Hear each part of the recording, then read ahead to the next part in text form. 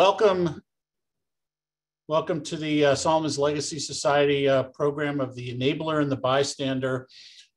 We appreciate your being here. Hope you enjoyed the schmooze time together. My name is Marshall Spector. I am a family law attorney with Gewurz-Menashe and chair of the Solomon's Legacy Society. As many of you know, you're here today. Solomon's Legacy is an affinity group sponsored by the Jewish Federation of Greater Portland and presents opportunities for the bench, the bar, and law students to get together and to learn together on topics that are relevant and timely from both a Jewish and legal perspective, and to increase our learning and awareness and hopefully activity in the community.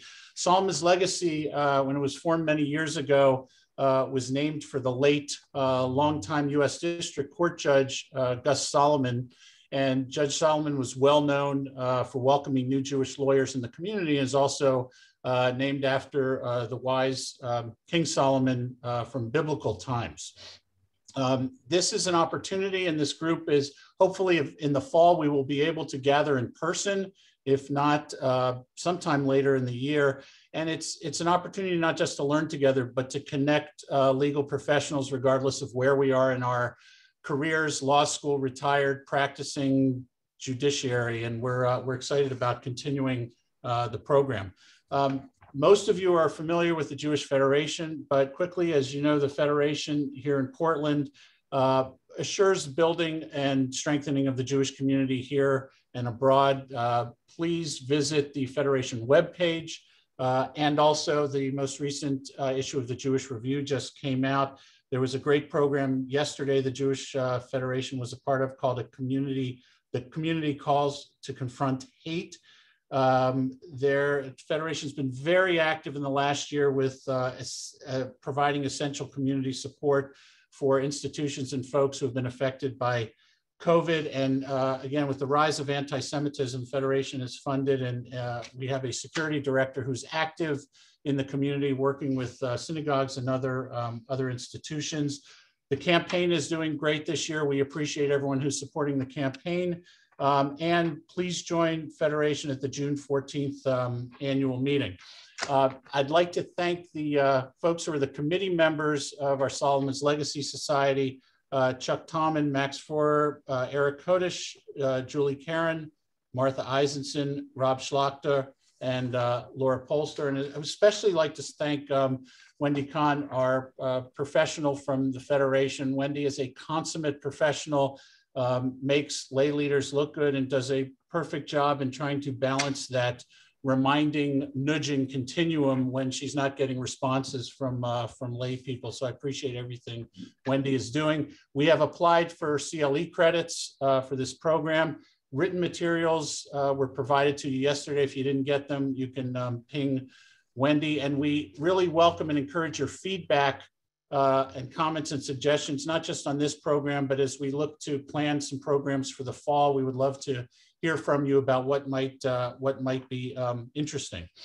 So, time to move to our program titled The Enabler and the Bystander. Our speakers today, first is Rabbi Rachel Joseph of Congregation Beth Israel. And as you know, rabbis in these days have to wear many hats, so to speak. They're fundraisers, they're administrators, synagogue politics, and a lot of things. Rabbi Joseph also is truly one of the great rabbis and teachers in our community.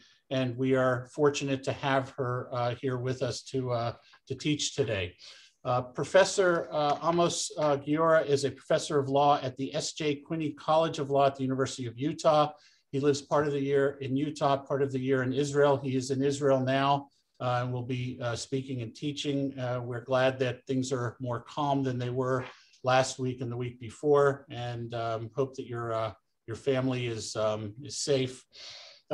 Professor Guiora is the author of two books, Crime and Complicity, The Bystanders in the Holocaust, and his most recent book is Armies of Enablers, Survivor Stories of Complicity and Betrayal in Sexual Assault.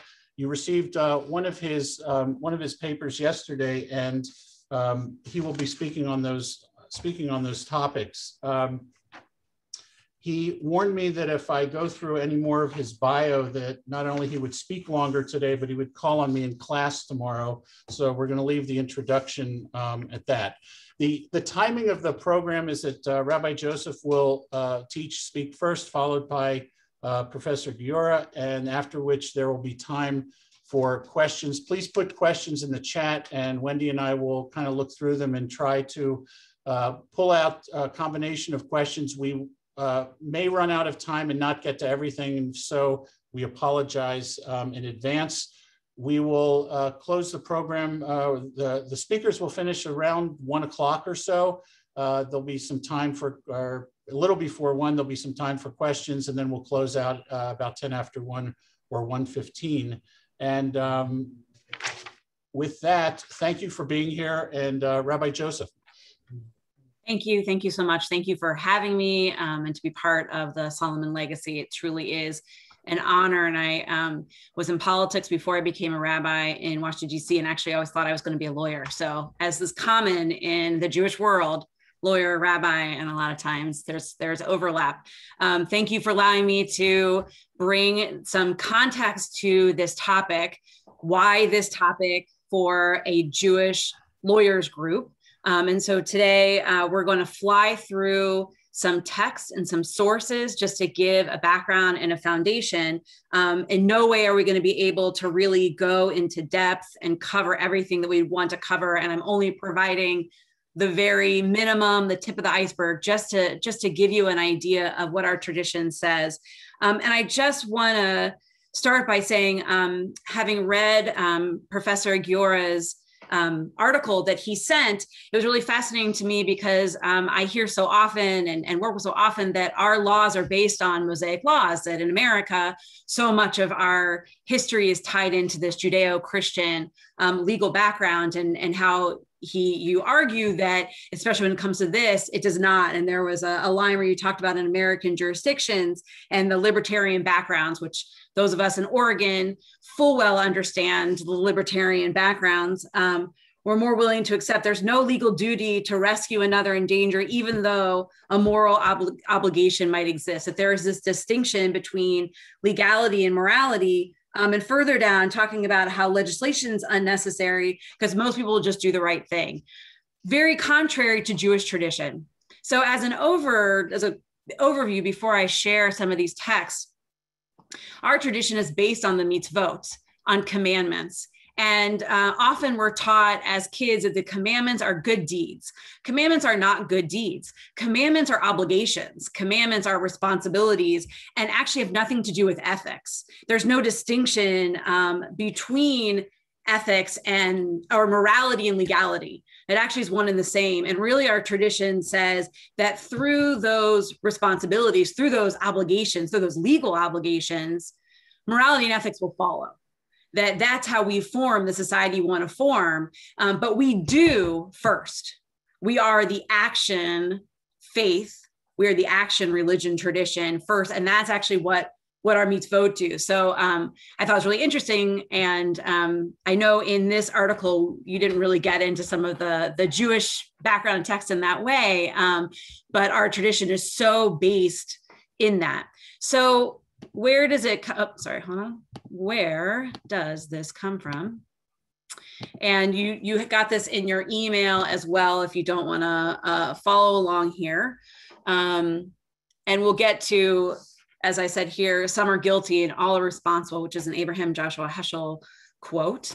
But we start in Torah. So we start in our first text from our 5 books of Moses, from Leviticus, which is really considered the law book, although laws are contained in all of our books. And we read here, Lo telech rachil bemecha, lo ta'amod al dam ra'echa ani Adonai. Do not deal basely with your countrymen. Do not stand idly by the blood of your fellow. I am the Lord. I am God. So this is our proof text. This is the basis of which all these other interpretations are coming from. That here in Leviticus, it says, you don't just stand there. You cannot just watch as your fellow human being, as that other person is bleeding, because God says you don't get to do this, that you have to have some action. So what do we do with this base text as we turn to interpretations? So we can start with our good friend Rashi. Rashi is a medieval commentator, Shlomo Yitzhak, one of our most famous commentators, who would take Torah text and then give us a little bit of an idea of how to interpret that. Although Rashi is most famous for just sort of giving the pshat, here's what this means. And he doesn't often go into the more flowery. We'll get into that. So Rashi takes this Torah text, lo tamod adam re'echa, and he says, what does this mean? Witnesses his death. You're being able to rescue him. If, for instance, he is drowning in the river, or if a wild beast or robber is attacking him.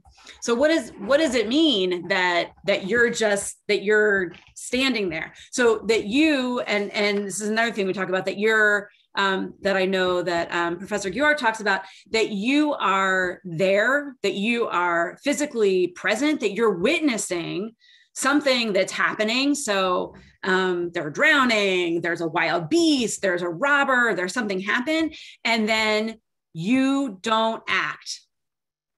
What does that mean? That we have that responsibility to act in that moment. So here saying that the simplest sense of the verse is, if we see a person in danger, do not stand and bury your hand in a dish. There's a question mark, so we don't exactly know that the Hebrew translation. You must do everything possible to save him. So like the example that was given of standing around a pond in the sort of British context and watching a child drown, you have to do everything you can to save that person or you're punished. Then we get into, I'll just bring a piece of Talmud. And this is Talmud is our central rabbinic text. And this section from Sanhedrin is what deals with sort of civil and criminal damages. So a lot of our legal laws here, that the Gemara, that the sages taught in a Baraita and something outside of the Talmud. From where is it derived that with regard to one who pursues another in order to kill him, the pursued party may be saved at the cost of the pursuer's life? The verse states, you shall not stand idly by the blood of another. Rather, you must save him from death. The Gemara asks, but does this verse really come to teach us this? This verse is required for that which is taught in the Baraita. From where is it derived that one who sees another drowning in a river, or being dragged away by a wild animal, or being attacked by a bandit, or is obligated to save him? And the Torah states, you shall not stand idly by the blood of another. The Gemara answers, yes, is it indeed so that this verse relates this obligation to save one whose life is endangered? So we are, all of these giving you, this is hundreds and hundreds of years between some of these different sources, saying that we have the ultimate responsibility to not stand by. In our next text, which is a commentary on the Shulchan Aruch, which is a commentary on also Jewish code of law, from Shari Teshuva, which is the gates of repentance. I thought this was a really interesting piece because, again, it goes, what is this? And King Solomon, speaking of, King Solomon said, if you faint in the day of adversity, your strength is small. Meaning, if you have the power to save someone through your words or your physical actions, and you show yourself as one who's unable to do so, your own strength will be weakened measure for measure. Your own strength will be weakened and diminished if you do not act. Let's look at, I'm going to skip because I know we are going to run out of time, but I encourage you to check out some of these texts. I'm skipping over a Soloveitchik text dealing with the Holocaust and how do we stand by. I'm going to come back to the Hirsch. So one of the interesting things we can also, as we look at this Torah text, we started with that text in Leviticus, Lo ta'amod al dam re'echa, that as we know, the Torah is unvocalized, right? So there's no vowels in the Torah, and that we were an oral tradition, so we pass this down. So there's all sorts of fun things that we can do. We have vocalized it, and when we read Torah, we learn it from a vocalized sheet, and then we move to an unvocalized. But this word. So this word here, this dalid mem dam that we're translating, and most of our text translates this as blood. If we pronounce it not as dam, but as dome. So if we change the letters, the Hebrew letters are the same. It's only the vowels that are different. We get a very different word. So we go from blood to silence. So not only is it blood, but our silence. So here, I feel like we are covering now both our bystanders and our enablers, right? That it really covers a broad swath there of not just life, but our silence also causes this death. So I thought there was a beautiful piece here. This comes from the 1500s, where he explains it, Rabbi Horowitz, lo ta'amod al dom re'echa. The reason for this prohibition is simply that we are all part of one unit, responsible for each other.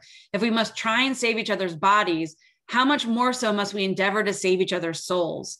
When one sees a fellow Jew commit the kind of sin which will result in the death of his soul, one must make every effort to prevent him and not stand by idly watching him commit the sin, lo ta'amod.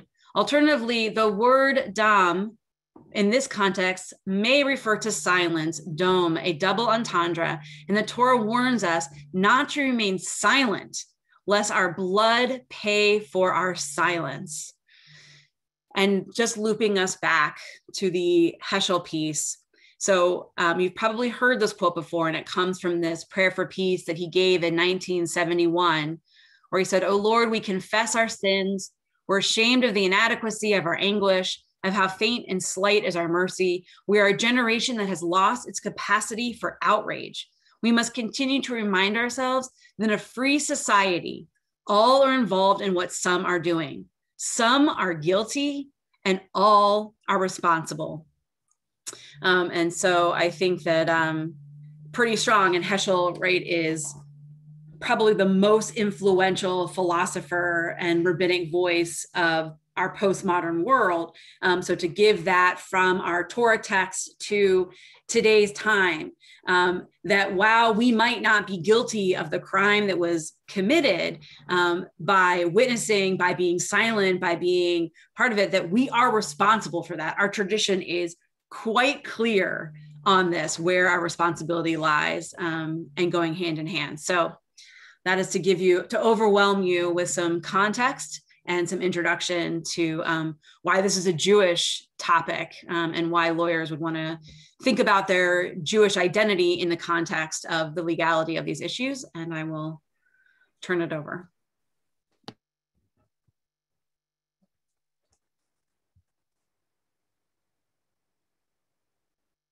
So I guess I'll just pick up directly from the rabbi.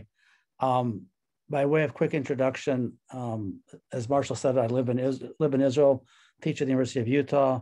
The two books that are relevant to this conversation, The Crime of Complicity, The Bystander, and the Holocaust, and Armies of Enablers about sexual assault.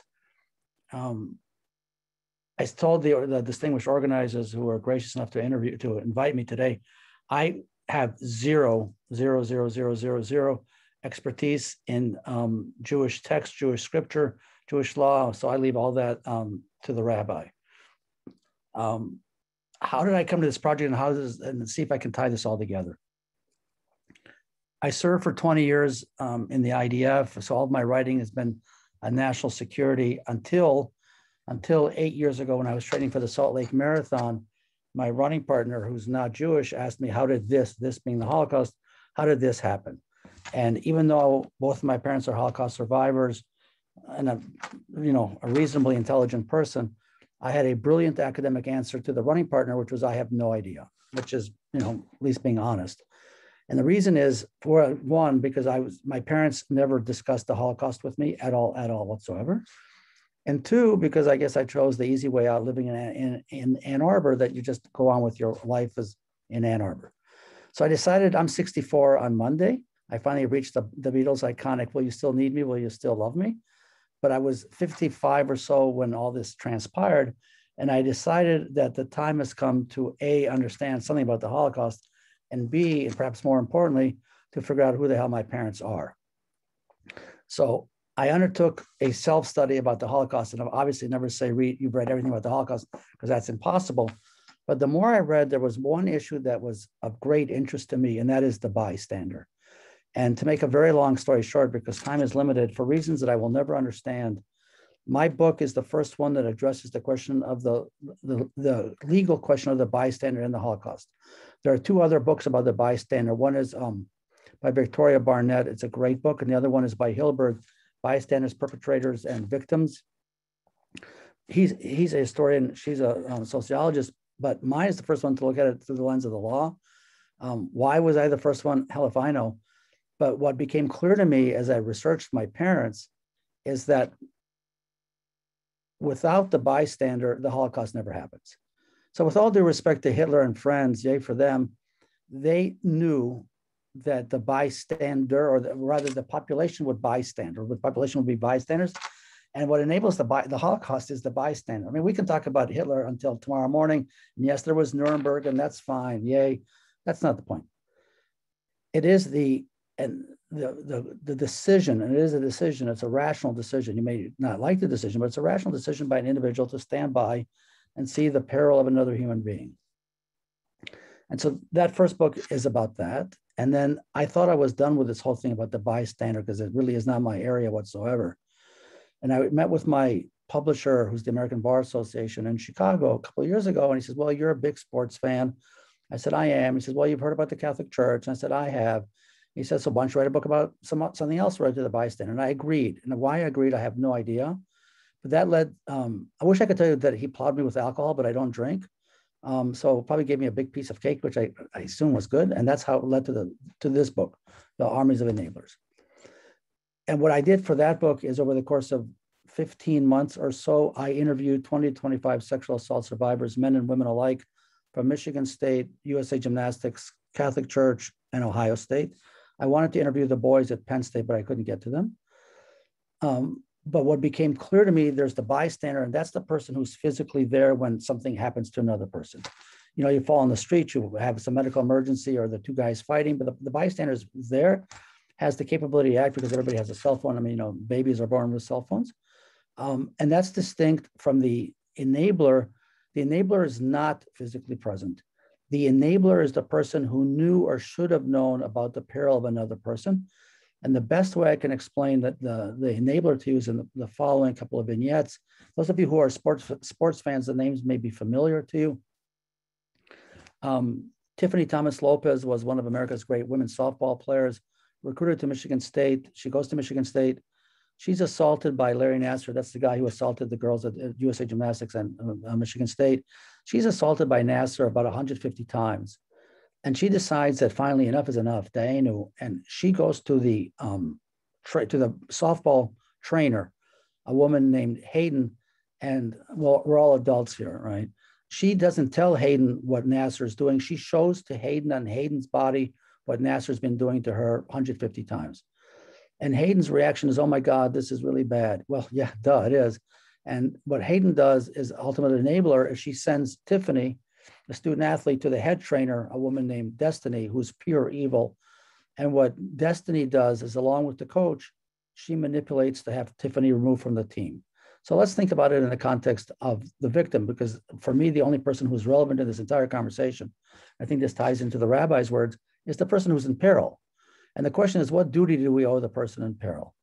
And for me, in terms, again, not in Jewish scripture, I leave that to the rabbi, but for me, in terms of the law it needs to be perfectly clear here that the duty is owed to the person who's in peril. And I've been very involved in the past 4 or 5 years in criminalizing the bystander. We had great success in the state of Utah. In March, the governor signed a bill that's a combination bill of mandatory reporting / bystander. And if you're a mandatory reporter and or bystander and you see a child in peril or a vulnerable adult in peril, you have to be a bystander, you have to be present. One, if you're a teacher, law enforcement, or in social services, you will lose your job. In addition to losing your job, you will go to jail for up to 6 months and you will be fined $1,500. So this is pretty, pick your poison, aggressive or assertive criminalization of the bystander, which from my perspective is absolutely necessary. So the new project, and Rabbi, I appreciated the text you put up there. I need to tell you, I immediately screenshot it because I'm testifying in Australia next month in the Australian Parliament, where there's an Australian legislator who is very intrigued with the notion of criminalizing the enabler. I already sent your wise words to the people I'm working with, so we can work it into my testimony, which I'm preparing for Australia. Thank you very much. Because I think that criminalizing the enabler is the next step, and I hate the word, in this legislative journey, because people who are in a position of power, who know about the peril of another and choose not to act or are dismissive of the person in peril, are perhaps, I mean, I don't want to say who's better and who's worse. Are they as bad as the bystander? I don't know. We can have a discussion about that, but there's certainly no better.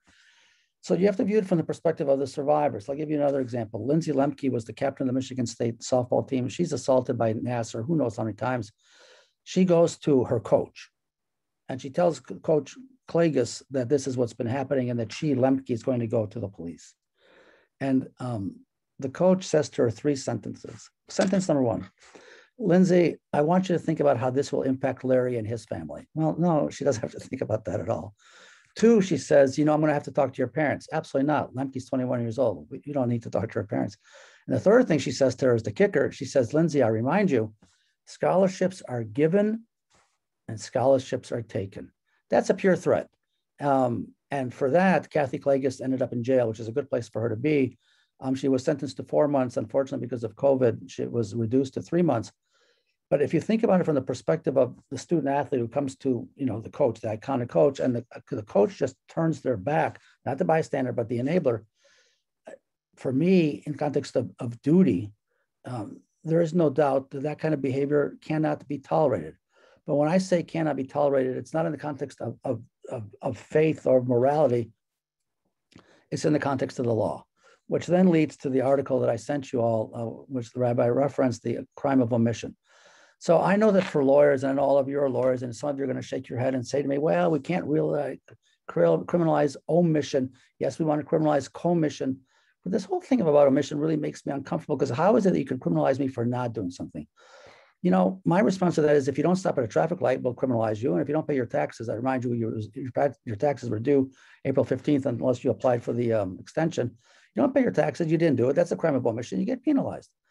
For reasons that are unclear to me, as much as I've tried to understand it, I want to be sympathetic to those who disagree with me. The notion of criminalizing omission is something that for lawyers is a huge mountain to climb. I don't know why. I've heard the arguments. They don't convince me, but if maybe one of you can convince me that at least I have an understanding why it's so difficult to criminalize omission. From the perspective of the survivor, there's no difference between omission and commission. So much so that the more survivors I talk to, and I generally wake up most mornings to emails from survivors who have never heard of me, but have heard me speak or have read about me. Here's what they tell me. One, more often than not, when they came forward to complain, they were not believed. Statistics show that something like 90% of sexual assault survivors, when they come forward, are not believed. I'm going to have to fudge the facts, but there's even this case where the sexual assault survivor, I'm not making this up, she was polygraphed, which is so beyond outrageous, there are no words. That's problem number 1. Number 2 is 95 to 97% of sexual assault survivors tell the truth when they come forward. So not only do they not believe, but at the end of the day, they told the truth. For law enforcement, if you come forward to law enforcement and say, my car was stolen, the cops will say, yeah, I'm really sorry, let's deal with it. You come forward and say, I was sexually assaulted. The instinctual response among law enforcement, we see it time after time after time after again, is not to believe. But that also extends to sexual assault advocates and Title IX advocates and so on. We could have a long discussion as to why, but that's the reality. The enablers, those who should have known or knew, as far as I can tell, have 5 different reasons for not acting. I need to add in parentheses, there's never been empirical research done on this. So what I'm sharing with you is based on anecdotal evidence in quotations, because there's no empirical study on this. And a lot of this comes from the athletes who I interviewed. So take it in that context. One, I know this will make some of you uncomfortable, boo-hoo. Many of the enablers are women. That's the truth. And as a matter of fact, I have a call this Sunday with a sexual assault social worker who's a woman. She and I are going to begin undertaking a study to examine why women enable. I want to be very clear about this. The majority of the enablers who I've encountered in the last 3 years are women. it is what it is. So why do people enable? One, the athletes tell me, this comes from the athletes, because I told you interviewed people from the Olympics as well. A lot of the trainers, women coaches, they don't like the athletes. They're jealous of them. The athletes are super successful. A lot of them are, they look good. They're in great shape. And there's some jealousy factor. It is what it is. Two, a lot of the enablers view this from their financial perspective. If you're a whistleblower, you're going to pay a certain cost to that. There's a problem with that. Three, a lot of the enablers identify with the institution rather than identify with the individual, which I think, Rabbi, goes to the text that you showed with us in terms of, is your duty to the institution, is your duty to the person? Four, a lot of enablers are simply apathetic. They just don't really care. And five, or which is maybe related to the first one, a lot of the enablers don't like the survivors. And the survivors are very much aware of that, especially women survivors know that women enablers don't like them. But if you take the Rabbi's screenshots, if that's what it's called, right? And you take the enablers and take the bystanders, there are three themes that I suggest we think about. One is responsibility, the other is accountability, and the third is transparency. What the survivors demand, and this is where criminalizing the enabler plays a role, is enforcing or instituting accountability. And accountability not as in, gosh, I should have done better, boo-hoo, but clearly accountability as in criminalization, paying a price. That's one. Two, this whole notion of responsibility. Maddie Larson, again, those of you who are sports fans will recognize the name. Maddie Larson, who was one of America's great gymnasts, Larry Nassar sexually assaulted Maddie 750 times. And when she was 13 or 14, that's when it began. So she tells me the following story. I don't know how many of you know this, but when the Olympic team travels, the girls sleep in two or four to a room, and Nassar, the doctor, was in a room by himself. So Maddie is sent at the age of 14 to Larry Nassar's room by herself at night for treatment. Wink, wink. So I asked Maddie the one question that drives the book, and that is, what were your expectations of the enabler? And her answer was clear: to be protected. And then the obvious follow-up question is, okay, and how do you feel when being sent as a 14-year-old child at night to a man's hotel room when he's alone in his hotel room? And her answer is clear. And this goes exactly to the text of again, I leave the textual analysis to the rabbi, but I know enough to tell you that what she felt was that she was abandoned. And it is that abandonment that absolutely drives for me what do we do with the enabler?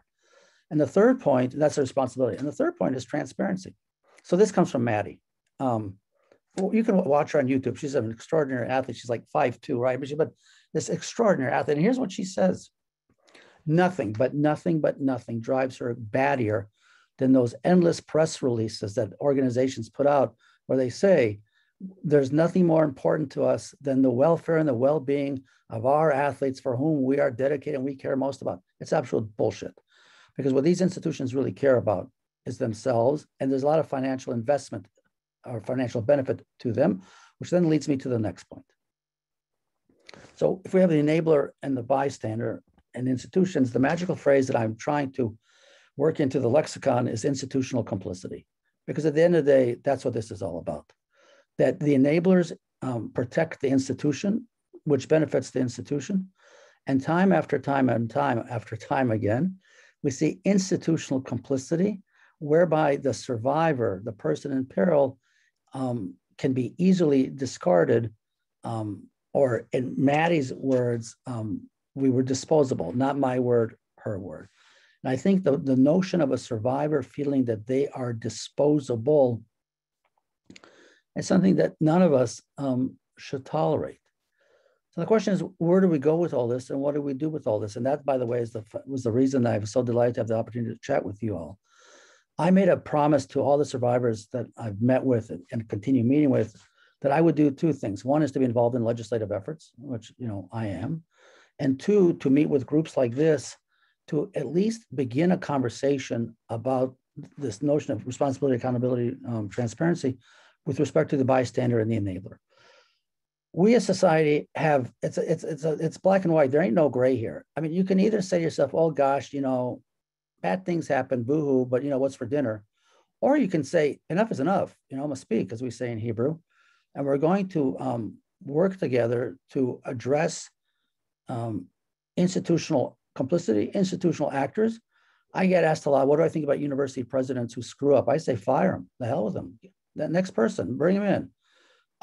Because the question is either you're going to tolerate what for me is intolerant behavior that shouldn't be tolerated, or you're going to consistently do what we all do is make excuses. He's not really that bad, or she's not really that bad. Absolutely incorrect. So I know that because I read the criticism of me, I'm aware of the fact there's a criticism of me that I'm too survivor focused. My response to that is I can live with that. I mean, there are worse things in life. I also know that there were a lot of death threats directed at me after the first book came out, the Holocaust book. I guess if you write a book about the Holocaust, you get death threats. It is what it is. For me, this is not only about the survivors who were assaulted past, but it's very much also about survivors' future. Because here's the reality, is we're having this lovely conversation, 10:41 p.m. here in Israel, which I believe makes it 12:42 Pacific Standard Time. We all know that someone has just been attacked. And if you don't know that, here's reality. Someone has just been sexually attacked somewhere. And someone knew that that person was being attacked. And one of the things that I have now realized, having spent so much time with sexual assault survivors, most attacks, overwhelming majority of attacks, are not done by the gnarly guy in the alley. That's in the movies. That's not real life. Most sexual assault survivors know their assailant. Whether it was a date rape that went bad, I've met with people who date rapes went bad, whether it's, the Larry Nassars of the world or the doctors at the University of Michigan, Ohio State, and go on and on and on. People know their assailant. And if people know their assailant, it means that those who could have protected the person also knew. And so I need to leave you with one last story, and then we can turn over to questions. So you write books like this, and obviously people reach out to. And so I'm writing a new book with a guy named John Vaughn. All of you can Google John Vaughn, V-A-U-G-H-N. First name John, G-O-N. Vaughn played football at the University of Michigan and then played in the NFL. Vaughn is one of the 950 former University of Michigan student athletes who have filed a lawsuit against Michigan because over the course of 50 years, 5-0, one doctor, a guy named Bob Anderson, who's now dead, sexually assaulted, abused, raped between 6,000 to 9,000 University of Michigan student athletes. But you have to ask yourself, how can it be that one guy for 50 years? I mean, what? And here's the answer. Vaughn and I are playing Woodward and Bernstein and piecing the puzzle together. It's clear that senior University of Michigan officials knew what Anderson was doing. But because the brand of Michigan and protecting Michigan was a hell of a lot more important than protecting the John Vaughns of the world, those senior officials made a pact with the devil. And that pact with the devil was to protect Anderson, obviously, but more importantly, to protect the University of Michigan. I also need to add in full disclosure, while all this was happening at Michigan, my late father was a professor at the University of Michigan Medical School. All this broke after my dad died, so I can't ask him what he knew or what friends of his knew. But what is clear to me, and we know this, we can document this, athletic director knew, football coach knew, wrestling coach knew, two university officials knew, maybe a third university official knew, and they all did the same thing, nothing. And from the perspective of Vaughn, who's leading the fight, and I need to add one more word about Vaughn, what makes him unique, he's the first African-American male to come forward and talk openly about being raped. Those of you who are not tied into the African-American community, I'm not sure you fully understand what it means for an African-American alpha male NFL guy to come forward and to acknowledge that as a 20-year-old, he was raped. It is enormously complicated. And that's why for me, it's an honor to write this book with John. But we also know that what happened in Michigan happens here, and here. So I leave you with this before we turn over to questions. We can all go home, watch TV and say, great, shit happens. Or we can say enough and agree that at least we have to have the conversation and that we have to at least understand that from the survivor's perspective, the measures against the assailant are far from enough. The survivors tell me the following, that the assailant, whether it's Nassar or others, occupy literally no space in their brain, literally. The person who absolutely occupies space in their brain is the enabler. I spoke with a woman who was date raped. It was a violent date rape. And here's what she tells me. The rape was bad, duh. But she says, she's not pissed at the guy because he was an idiot and she was an idiot. It happens. Turns out the same guy had raped before, safe to assume raped after. The police, when she went and reported, you all know the usual lines. Honey, what did you wear? Honey, you wanted it. Honey, how was it? And then, of course, they lost the rape kit, obviously, duh. Those are enablers. So from her perspective, it's not the assailant who worries her, blah. It's, in her case, it's the police with those awful, awful, awful questions magnified by losing the rape kit. That's where we are. And if you tie everything back together, the bystander is easy because you're there. The enabler is more complicated. We have, from my perspective, zero choice. We have to act. Because if we don't, all we're doing is ensuring the continued peril of not only the survivor of just now, but the survivor of in 2 minutes' time. On that note, thank you. Professor, thank you so much.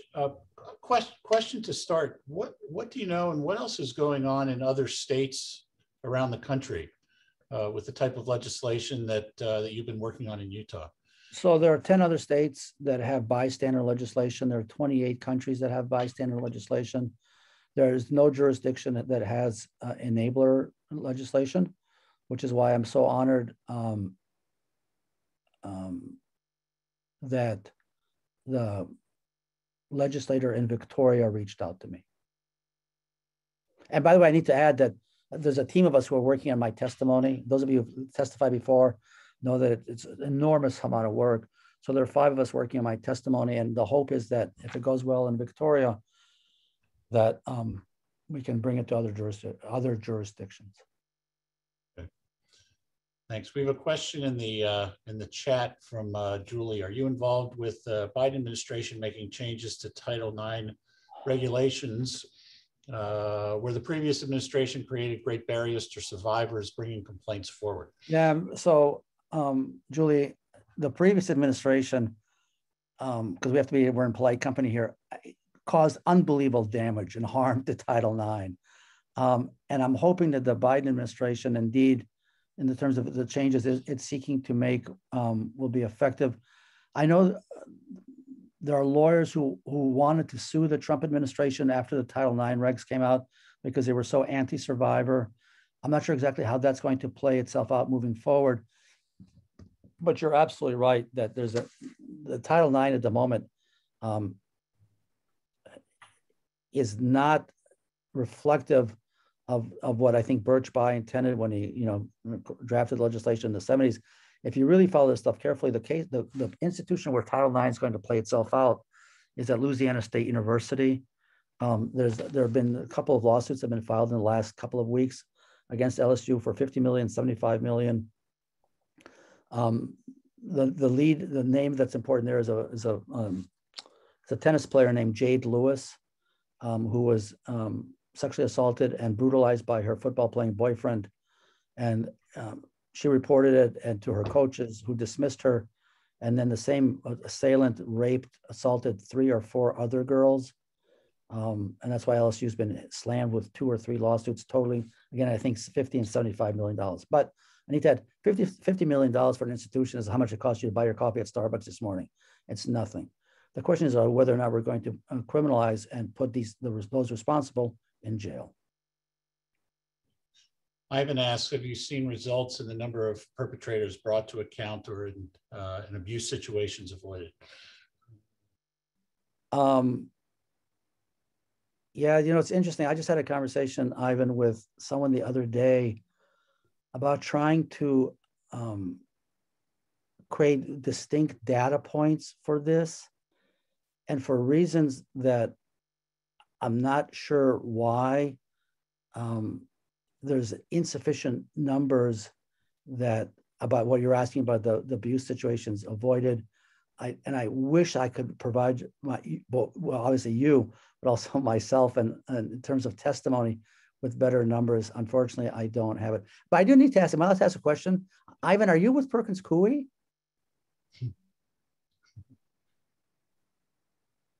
I was. When did we know each other? I knew we knew each other. How are you? It's good to see you. Was it in Israel? No, but I'll tell you, offline, I'll tell you how we know each other. Okay.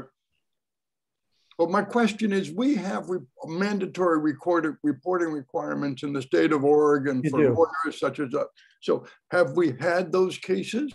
Have they occurred? I mean, it seems to me many cases we're dealing about real pathologies in human nature. Absolutely correct. Which are not necessarily susceptible to criminal correction. And that's the real worry. You know, we're doing all these things. We pass these laws, government takes action, but does it change things? And Professor, to follow up on that with the mandatory reporting, obviously the reporting is by its nature confidential. The reporter is. Well, there's still confidential reporting, but sometimes there are statistics about numbers of items reported, events. Yeah, it's so funny. I mean, somebody just the other day was asking me, where do we get numbers from? I don't have a great answer for you, and I'm too old to BS you, so I don't have a great answer for you. But I do think that while mandatory reporting is fine, yay, the question is, what do we do when you fail to mandatory report? And that's why the Utah legislation is so important, because often you go to jail. I'm a big believer in jail. Jail's good. And I'm a big believer in firing you. Firing you is good. And I'm also a big believer in imposing a financial sentence on you. But I view this, again, only through the lens of the survivors, because those are the only people I care about.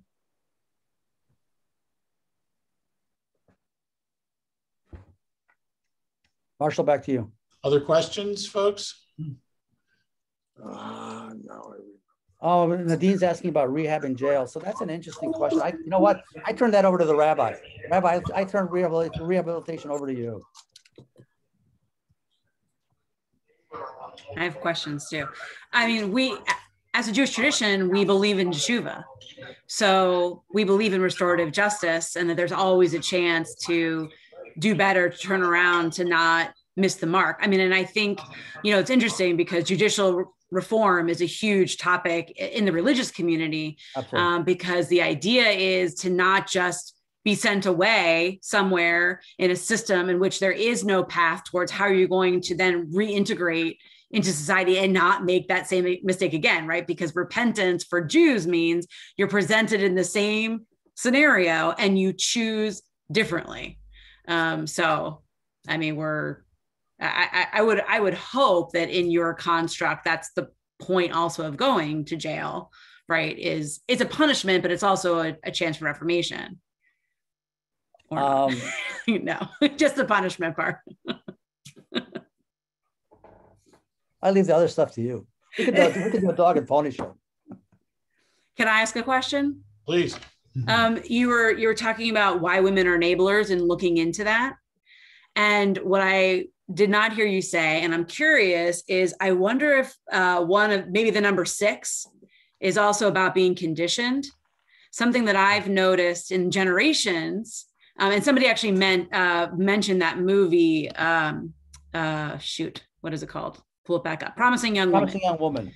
So I'm 44, and I really liked the movie, but I noticed I'm right in that place where the people older than me didn't want to talk to me about it. Younger than me, I mean, all the 20-year-olds I know in my office think it's the best thing they've ever seen. And I think some of it, I'm curious through your research to find out also if there's a way in which we have been conditioned to say, this is what happens. And we just have to accept it and suck it up. You know, that it's going to be different with that. I'm so happy to hear, you know, the younger generation say, I'm not going to take this. I'm not going to stand for abuse and, you know, sexism and all this kind of stuff. I know you're talking about a much broader topic, but it was one of the things that sort of occurred to me in the list of everything else. So the notion of if this is the right word, of being conditioned, or what Nadine here writes about enablers being survivors, right? I teach a class on this stuff to undergraduates at the U, and it's you know, we're all adults here, right? The statistics are that 1 out of 4 women on college campus in the United States of America today are sexually assaulted. That's the number. And you also need to know that if 1 out of 4 are reporting being assaulted, the number is much higher than that. So I taught a class with 20 students, 15 of them were women, which tells me that X number of them were sexually assaulted. So it's actually interesting, shitty word, but interesting to teach this, because what they're really focused on, and Rabbi, this goes to your point, and also to Nadine's, is trying to create different categories of where blame can be assigned and where blame can't be assigned. For me, when I teach this class in the law hat, I think the only way we can really impact change, I know there's a carrot, but I really do believe in the stick, is in terms of criminalizing this. If we don't make that kind of significant shift, nothing will change. Julie, you asked also, I see here about the middle, the outside of that. Yeah, it's a great question that we could go on for hours to discuss that. I get the question, but it's a long response. Let me jump in. Paul, you had a question. You patiently had your hand raised. Go ahead. Hi, thanks. Paul Diller from Willamette Law School. Great to see you. This is a great talk.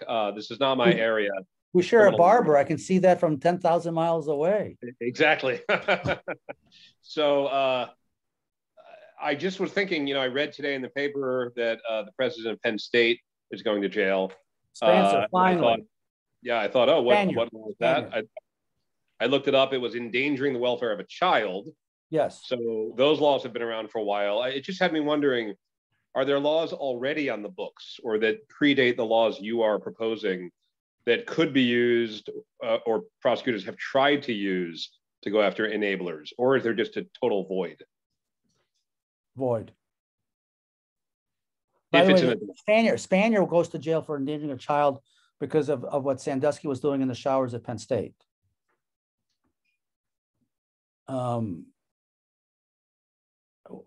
Which was obviously horrible. The answer to your question is void. I spend a lot of time with legislators from different states and different countries by now. For reasons, Paul, that I can't really explain to you sufficiently. I mean, I can repeat to you what they say, but I'm not going to convince you because I'm not convinced, right?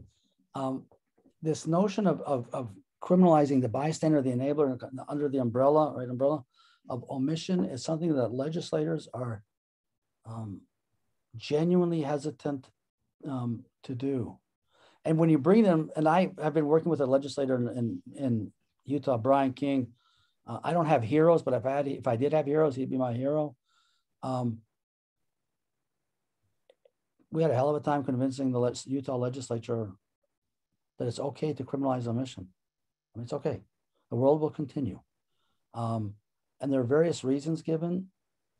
I don't find any of them convincing. Because again, but I told you now only 3 times that for me, life runs through the lens of the survivor. And the survivors really believe that the enabler needs to be penalized. And not just, gosh, this was really bad, but penalized, as in penalized. I don't have a more articulate answer for that. You want to maybe follow up with Jeff's question that's there in the chat, if there's anything more to offer on that, and what the primary objections are to this type of legislation? Yes, there are 5 reasons that were given. One is that bystander legislation will flood the 911 system. And we did a pretty wide search on that, and there's no evidence of that whatsoever. 2, that 911 legislation or bystander legislation will result in an abundance of civil suits. We found no evidence of that whatsoever. 3, the libertarian argument that too much government, we don't need more government. 4 is what is called a Utah-centric argument, which is we are good people. We as people of faith don't need the law to tell us what to do because we know what to do. The 5th reason was the only one that I find compelling, and that is that this might lead to abuse of prosecutorial discretion, particularly with respect to minorities. I gave a talk while writing the book at the University of Virginia Law School, and there was an African-American student who stood up. It was a terrible moment. I mean, she was crying, it was awful. And here's what she said to me. She said, you know, when people like you, meaning me, upper middle class white guy, professor of law, calls the police, the immediate assumption is that you are a victim.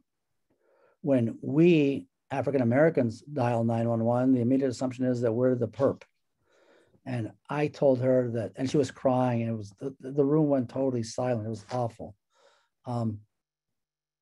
I thought that's a really powerful argument. I came back and I said to Representative Keating, I said, Brian, we got to address this issue. You know, we've met with prosecutors, we met with the defense bar. By the way, the defense bar did not oppose this legislation, but we are aware about, you know, I mean, I'm in Israel, you all are in America at the moment. I don't know if the word is targeting of minority communities or the relationship between minority communities and law enforcement, but we're aware of that possibility. And I thanked her, obviously, for being honest enough to stand up in front of her 99% white classmates. I'm speaking very honestly as an African-American woman. I cannot imagine how difficult that was, but she made a great point. Last question or comment, which Jeff Edelson has in the chat here. And Professor, I wonder if you'd like to comment on that, that if the majority of the bystanders and enablers are women, then adding criminal penalties would result in more imprisonment of women. From the survivor's perspective, so what? He or she, or he, she, it, they committed a crime, criminalize it, off they go. For me, kind of speaking as not as a spokesman, because that's a mantle I would never assume, but sharing with you what they share with me, they would shrug and say, okay, point, next. I mean, I'm not being rude, but I'm just sharing with you how they would react. Right. Rabbi, any final comments?